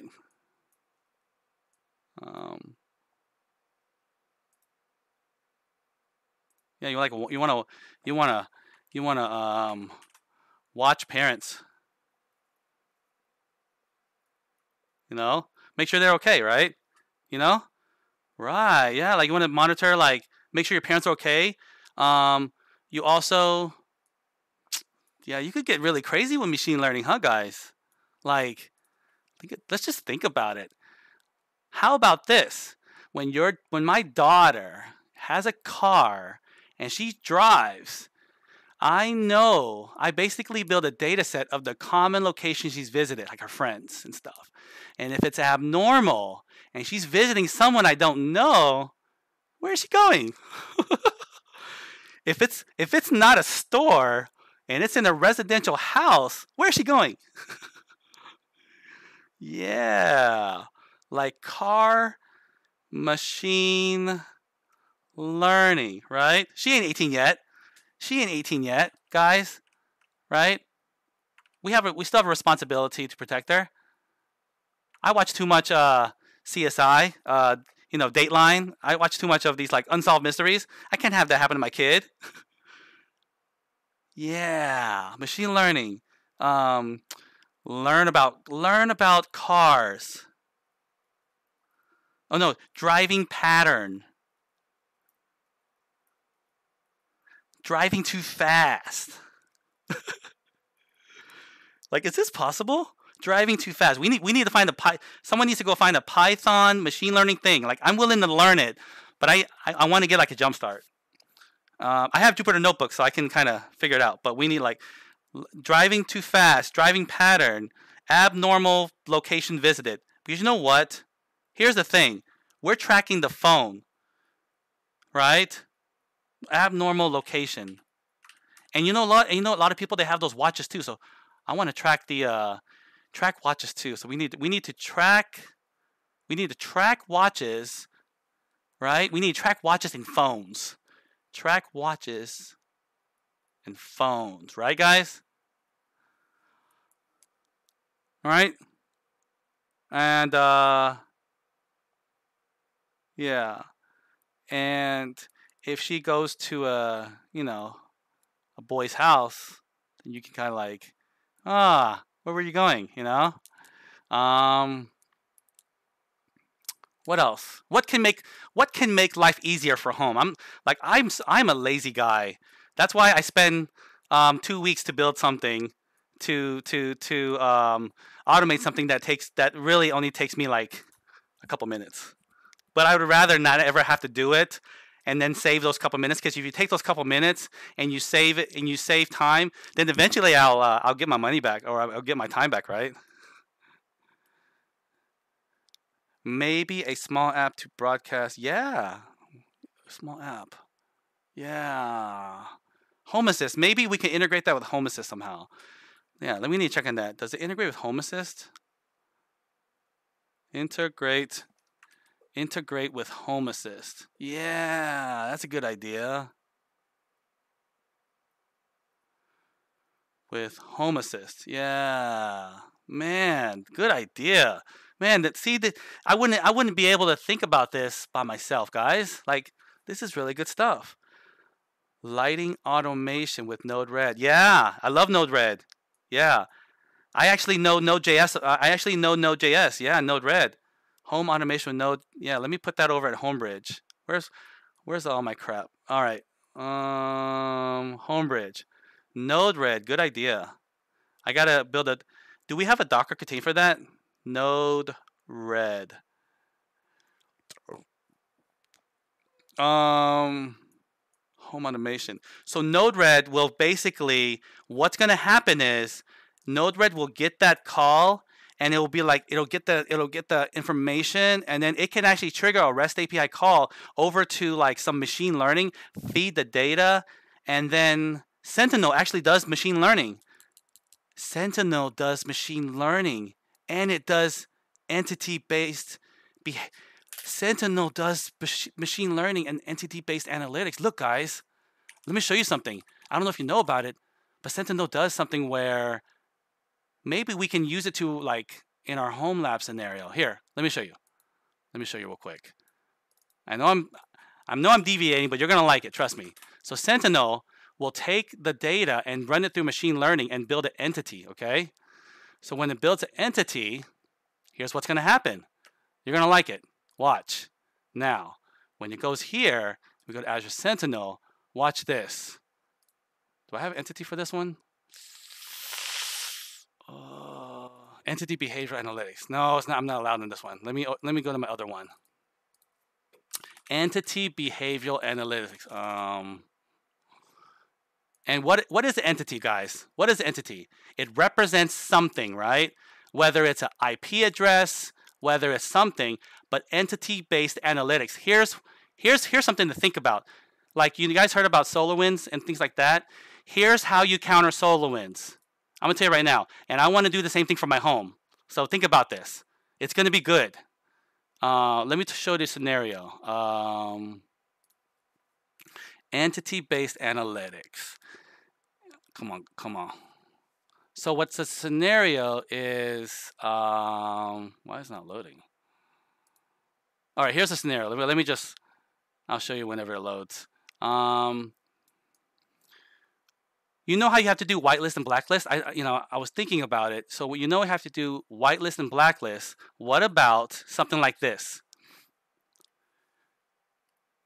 An entity is a computer, right? An entity could be a person, right? An entity could be an IP address. Oh no, IP. Like, right? And I'm going to circle these as entities. This is entity. This is entity. Oh man, this is not good. They're all entities, right? Azure Sentinel has a thing called entity-based analytics. Now, this computer, right, has only talked to these IPs. So it talked to 5 IPs, like, right? And so let's say this is a server, an update service, an API, 5 IPs. So you build a baseline, you learn about it over the course of a month or 2 weeks. This IP address is an entity. So if you have abnormal behavior, right, what happens? If you have a new IP pop up, what happens? You block it. You don't need a whitelist or blacklist anymore. You block an entity because it's abnormal behavior. It's never been learned before. Like you've never seen it before. So you have a server that only talks to this service, and then abnormal behavior gets blocked. An IP address. Maybe this IP address has only talked to this IP, right? And then new IPs it's talking to, whatever, that's an abnormal behavior. So you're building sort of baselines or models or machine learning around these entities, and then anything abnormal gets blocked. You no longer have to whitelist, blacklist, or anything. You're just learning what normal behavior looked like and block abnormal. You no longer have to block hashes, file names, IPs, domains. Like think about that, right? That's gonna be so awesome to do that. So now you have entity-based analytics, and you go to entity behavior. Joey, right here, it builds a timeline for you. It takes the logs and stitches it all together. We can do the same thing for our own home logs. And then you get a line of what happens. But here's the cool thing. Let's dig deeper. Oh, that computer. Oh, let's look at it. Let's look at its entities. Oh no. Oh, sorry. But that computer. Let me go to Joey C. I didn't show you right. All right. Let's look at him. Joey C. We want to look at activity. I'm trying to find something I can pop open. But this one, you can pop open certain things. Like here. Boom. You see that? See that? Because the entities are matching. So it's correlating it across the ecosystem. And then we go to Woodgrove. Let's go to Woodgrove, right? And then we go here. I want to go look at the related alerts. Boom. Related alerts. Go here.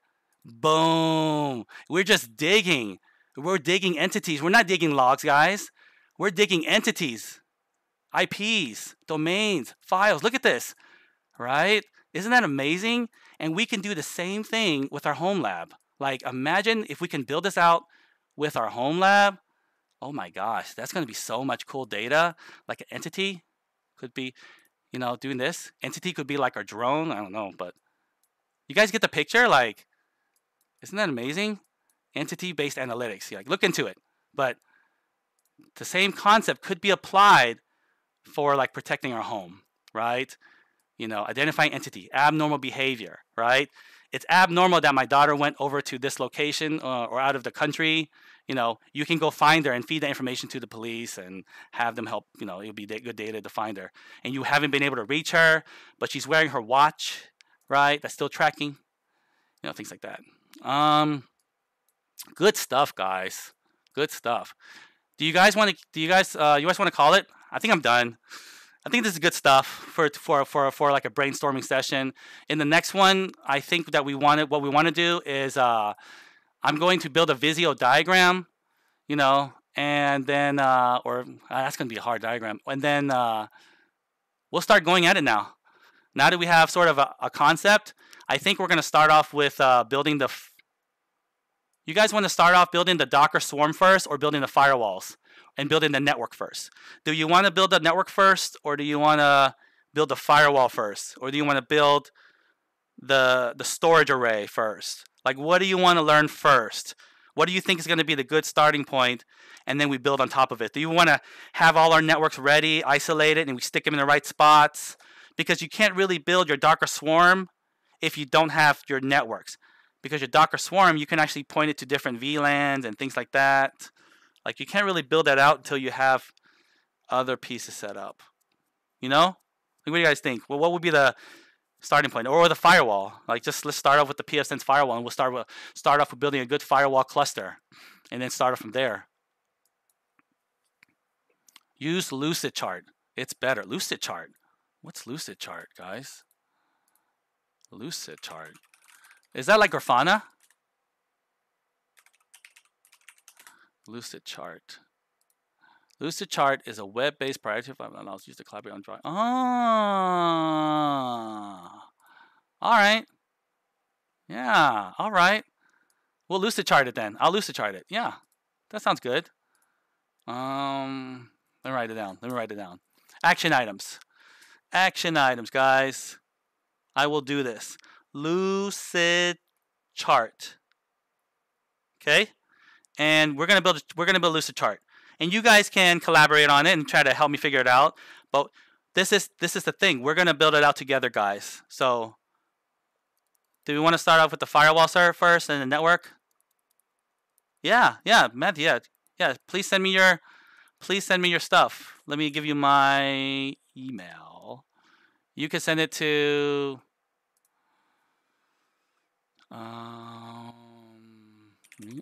server.xyz.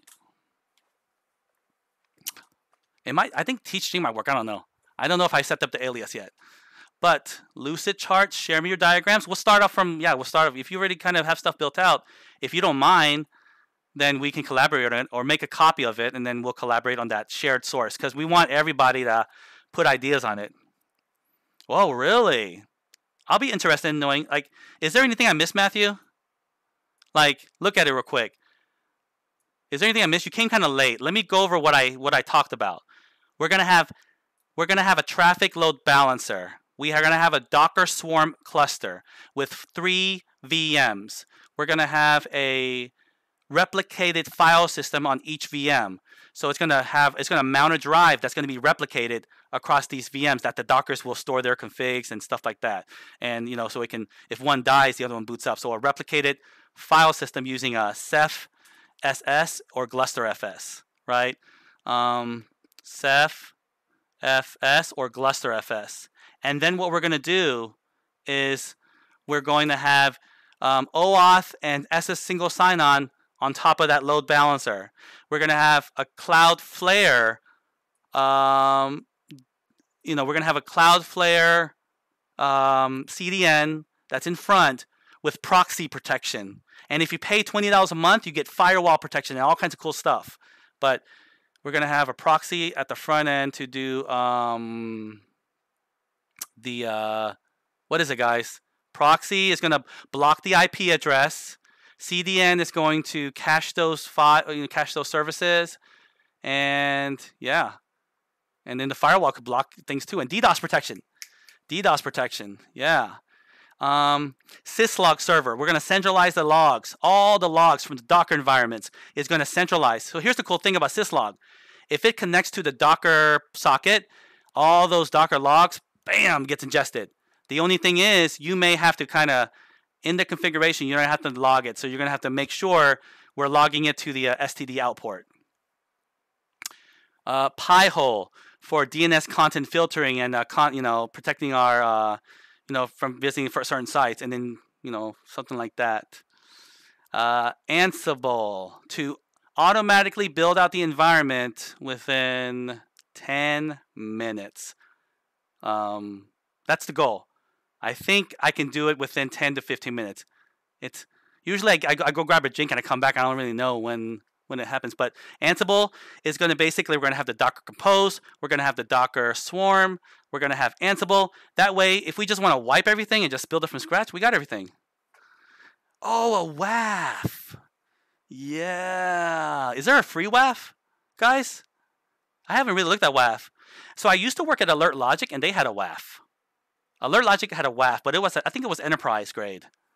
But is there a WAF we can put in front of that thing? That'd be a good idea for like SQL injections and things like that. Yeah. Why not?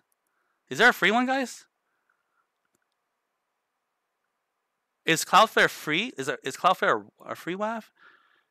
Yes, we're going to use Azure Sentinel. So you're going to learn about Azure Sentinel. We're going to build these, deployment scripts. That's going to build workspaces. It's going to build the everything. We're going to do Sentinel like this, guys. We're going to do Sentinel like, whatever I showed you whenever you saw that tracking the person, like the entity-based analytics. So yeah, we're going to do Azure Sentinel. Yeah, definitely. That's where we're going to aggregate the logs. And we're going to cull the logs. We're going to cull the logs at the syslog collector. So let me show you real quick. If you go to the syslog collector, you want to cull that log at the collector. You don't want all the logs coming in, so you want to go to our syslog. This is just something if you already have syslog set up.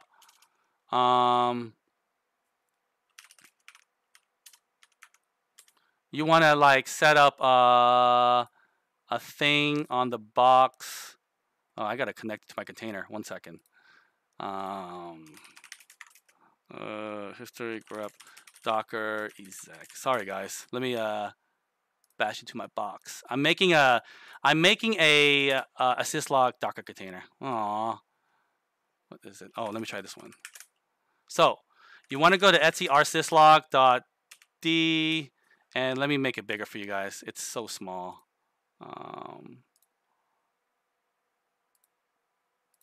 Appearance 26.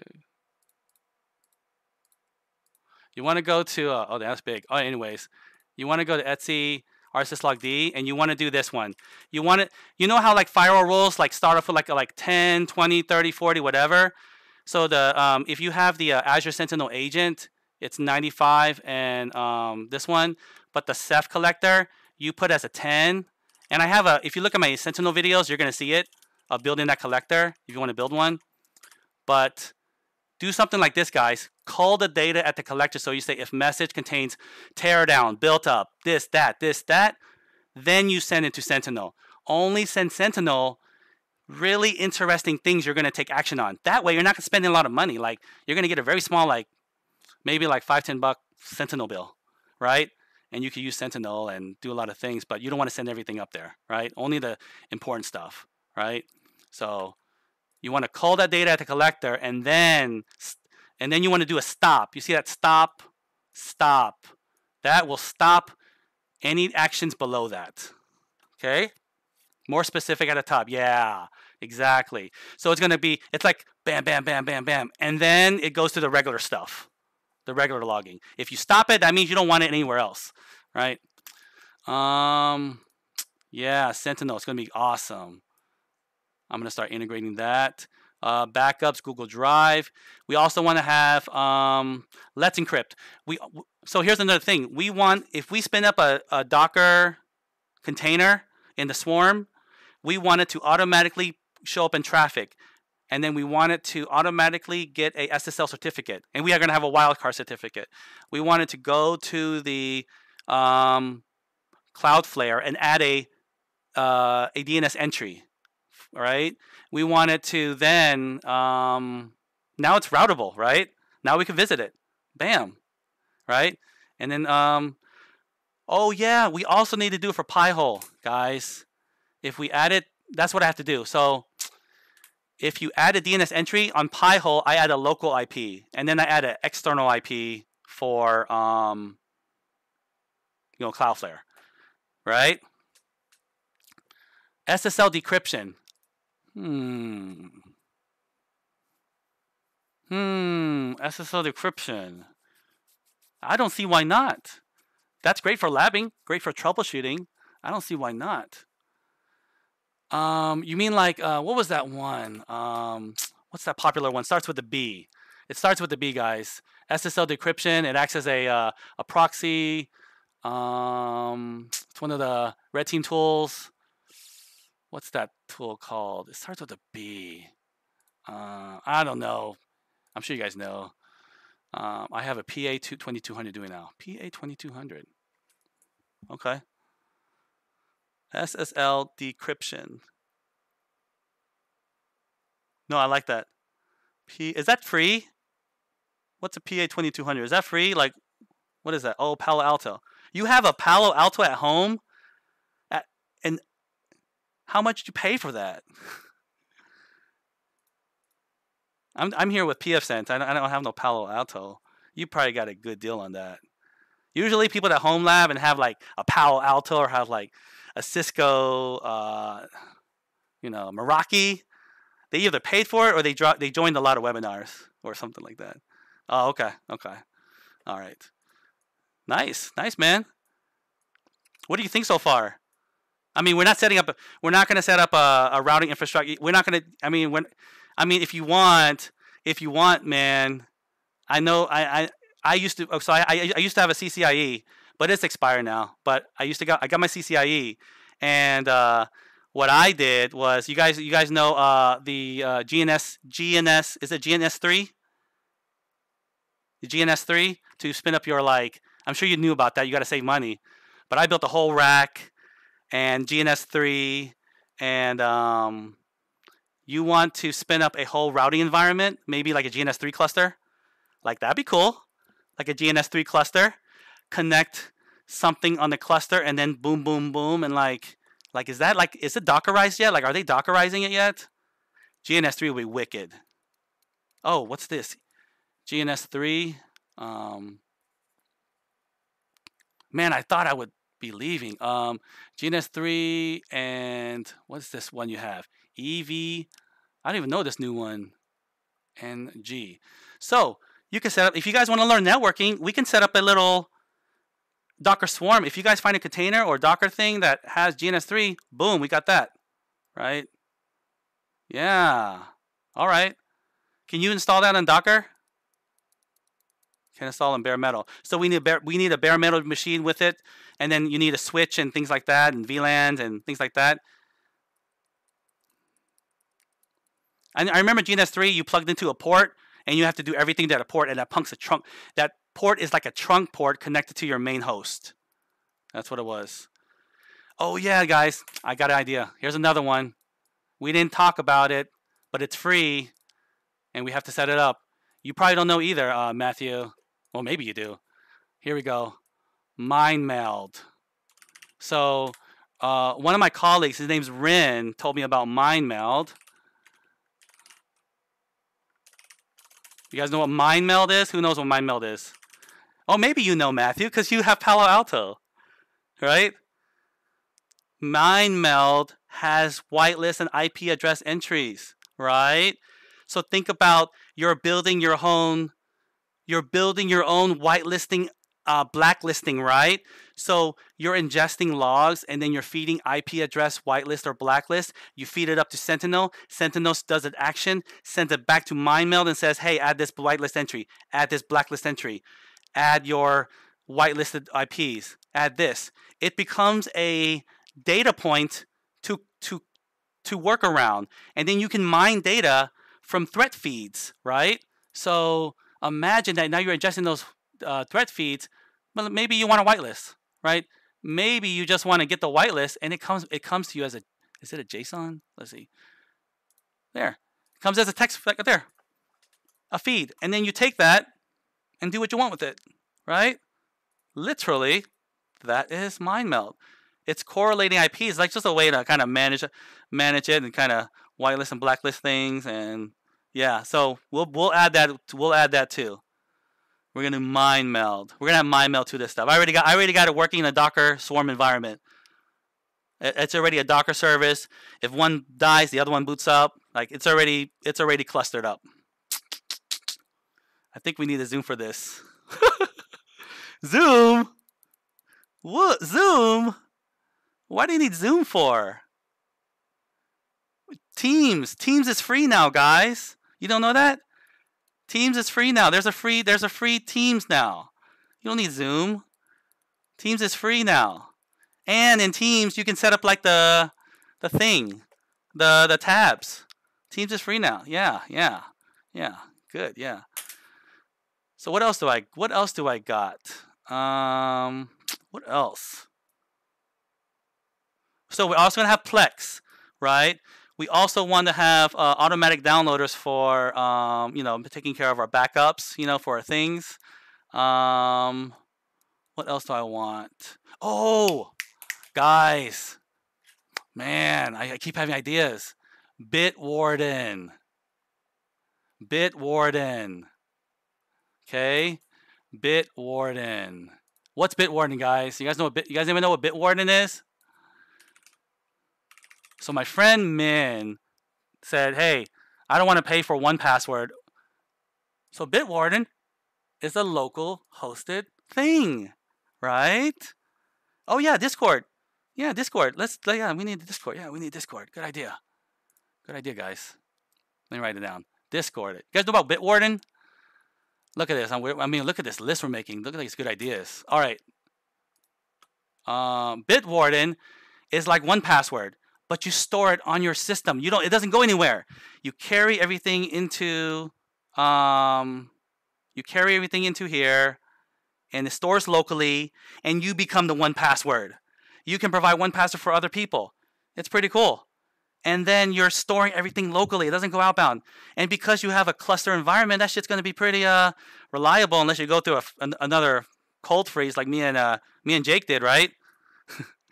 So, yeah, dude, let's set up our own 1Password, our own, way to store passwords so we can have password lists. We don't have to store the passwords, right? Bitwarden, yeah. I use 1Password right now, but we're going to cluster that up. We'll cluster that up too. We're going to have a Docker Swarm and cluster up everything. What else, guys?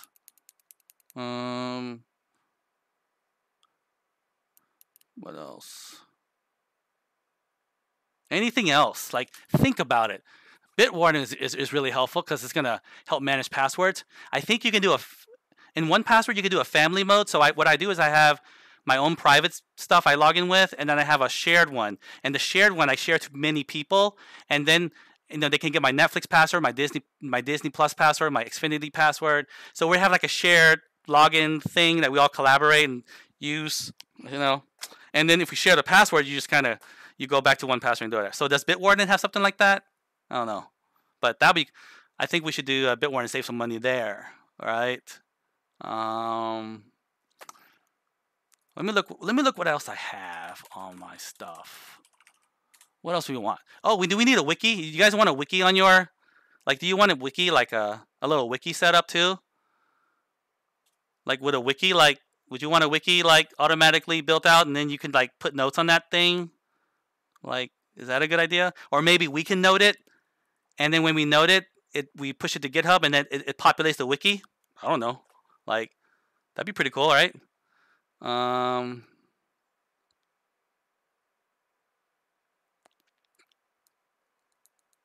Okay. Yeah. Awesome. A wiki. Would you guys like a wiki? What else do I got? We got backing up our Google Photos, backing up that stuff. We've got What else? What else? Oh, you guys want Splunk? We could put Splunk. Let's put Splunk. I got it. I got it already working, guys. I already have Splunk working. It's in the swarm too.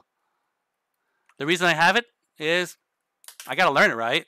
So yeah, I got it working. Just to show you, look, it's already in a swarm. Splunk. Yep. See, bam. We got Splunk, guys. You guys want Splunk? We could log. We could do Splunk too. So you can mess around there. Send those logs to Sentinel. Maybe log to Splunk, like whatever you want. It's, you know, if you don't want to spend, you want to save some money, you could just do it here. You don't want to do it as your resource, we could do it here too. So I got this already loading up in the swarm as well. So I got the container. Again, you don't have to do that. I already have the config file. You just literally go to Ansible, run it, and then bam, bam, bam, bam, bam, bam, bam, it all spins up. You're going to need the box though. I don't know if you can run a Raspberry Pi.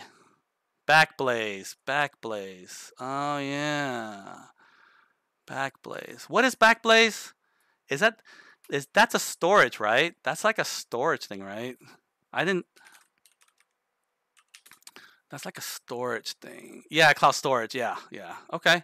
Is that free or something? What's the interest in Backblaze? Okay. Okay. Backblaze. Make a note of that. All right. What else? So I got Splunk. Because you know I gotta test things out. I got a lab too. That's the point. Like once this is set up, guys, you don't have to use this all. Just go to Portainer, right? We're gonna go to Portainer, right? And you go to Portainer. Don't use it all. We're not gonna use it all. Just go to App Templates. I'm gonna be loading all these app templates, and you just load what you want, and then bam, it populates.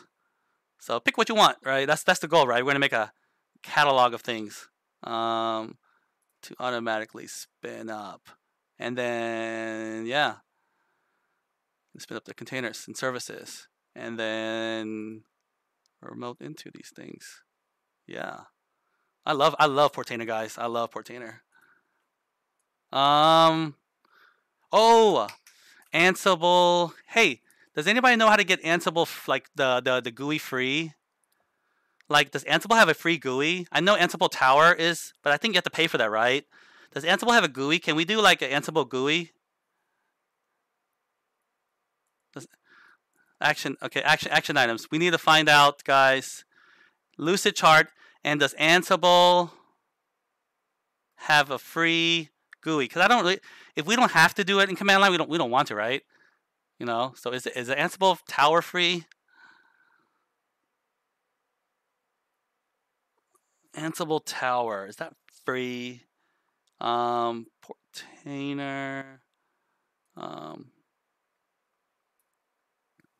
What about Rundeck? You guys know what Rundeck is? Rundeck is like an automatic script thing. So what you can do is set up a script to, like, if you want to reboot all your servers, you do Rundeck. Or if you want to do this, you could do Rundeck. But then again, you got Ansible. So like, you got Ansible and Rundeck.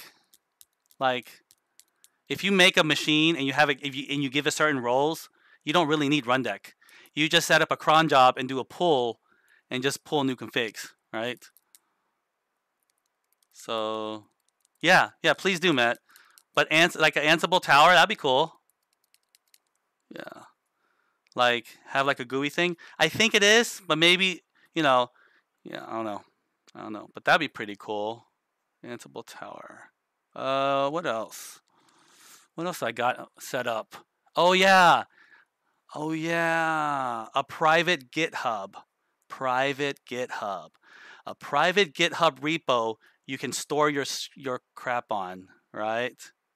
All this crap, all this stuff you're doing, you want a private GitHub repo. You want to put this all on a private hub repo. And then you want to also do a private GitHub repo, and also do a hub. You want a Docker hub. We also need a Docker hub. We're gonna spin up a Docker hub repository. That way, we will store the images locally and not have to go ingest it from the internet. We're gonna have our own Docker hub. Yeah, a registry. That's it. Docker Hub registry to automatically just, yeah, I like that. What do you guys think? Are we done? Are we done, guys? All right, Matt, could you make a diagram of this on Lucidchart and by tomorrow? Thanks. Thanks a lot, man. No, Guacamole is a web-based remote session. So remotely, it's like a web browser. It's like a web browser remote session. So you can RDP, SSH, VNC, all through Guacamole, and you could do cool things like, feed have it do things based off the URL string and things like that. So you can have a Docker Compose automatically spin up, and then you automatically provision the Docker Compose. It gets a Pi-hole instance, and then you have a Guacamole ready to be logged into because it has a cert, because it copied that public cert of the machine that you're logged into. So Guacamole is going to have the private cert, and then when any Docker container spins up, you have the public cert, put it in, and that Guacamole can just log in. Never had to configure it. Yeah. That's gonna be good. What do you guys think?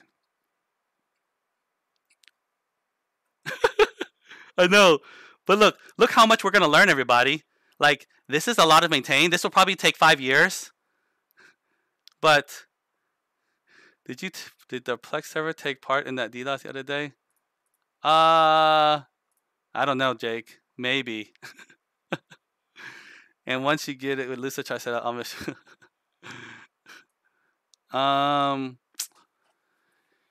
yeah. Plex. What else, guys? Oh, if you guys don't know, Jellyfin's also pretty good. Jellyfin doesn't actually go through Plex, so you don't actually have to go through Plex and route to Plex. Jellyfin is like all hosted. It's like a Bitwarden. So look up Jellyfin if you have a chance. Jellyfin. Let me see if mine works. Let me see if my Jellyfin works. Yeah. But Jellyfin's pretty cool. If you guys want to run it locally, it's up and coming. It doesn't have all the cool features, but it plays things. It plays blah. It does all this stuff and whatever. It plays it all, dude. Yeah. But I mean, dude, if we set this up, look how smart we're gonna be. We're like, well, look how smart we're gonna be after all this. We're gonna know Ansible, Plex. We're gonna know OpenSSL, SSO. We'll have everything. We'll have an environment probably like better than a lot of organizations I know of. Like, because they move slow, right? We can move fast. So I think you need to put this in print, share it in OneNote or something. Yeah, I'll do that. I'll share it. I'll share it with you guys. I need to start my own YouTube channel. Yeah, go ahead. Yeah, I'll promote you. And by the way, Jake, provide your link. Provide your link, Jake, of your product. So Jake has a product that, and I'll do a video about it later. But he was building a device that basically is like an OpenSense box. So if you don't want to build a server and stuff, but you want that protection, it's like a little OpenSense box. And then you just pay monthly, and then you just pay for the hardware, and then you pay monthly, and then he will protect your shit for you. He'll scan it, and he'll protect content filtering. It has all these cool graphs and all these cool things. Like, I'll do a video later once I get my hands into it. But yeah, it's gonna be pretty good. So yeah. What else? All right, guys. I think that's it. I will thank you for the information, Matt. I will share this. I'll put the link in the video. So if you want it, I'm going to put the link in the video so everybody can access it. I'll also put the Lucidchart in the video that Matthew has shared. And then from there, we can collaborate. And we're going to start off slow, guys. This is going to be like, not 5 years. Like, I have a lot of these Docker composes, but it'll be a while. Because I'm not going to just tell you to, like, hey, run this and then you're good. I'm going to show you how it works, and I'm going to teach you about it. So by the time we're done, you know everything. You know all this, and then you can use it for work and stuff like that. All right. Thank you, everyone. Stay safe. Thank you for joining. Um, and this was a lot. This was really good. I was worried that we wouldn't have a lot of feedback, and I would be doing all the talking. So this is awesome. And whoa, whoa, whoa, whoa. Which one's good? Is this one better? I gotta fix my green screen. But yeah, so we'll talk later. And yeah, I think that's it. Thank you, everyone. Have a good day. Stay safe. Yeah, that's it. I don't really know what to say. I usually can cut. I usually can cut what I do wrong, but in live streams, I can't really cut anything. So yeah. Oh yeah, go get some water, man. I haven't drank it. Here. I got some water right here. Yeah, Jake. Did you guys get the link again? For anybody that joined late, look up this smart home traffic Docker. I think that's what it was. Yeah. I'll put the link in the description as well. But here's a link. I'll put a link in the chat. Smart home Docker. You're gonna go in the rabbit hole with this. It's literally someone spent the time to build, like, look at the docs. It's so long, but that shows how thorough he was. He built everything, right? Load balancer, OAuth, Ophelia, throughout the Docker swarm, all that stuff. We're gonna take it a step further. We're gonna replicate the Docker swarm and things like that. He only did a one machine. We're gonna replicate across 3 machines and do replicated file system, and then Ansible on top of that. But yeah, it's gonna be awesome. All right, guys, have a good one. Thank you for joining. Stay safe and have a good day.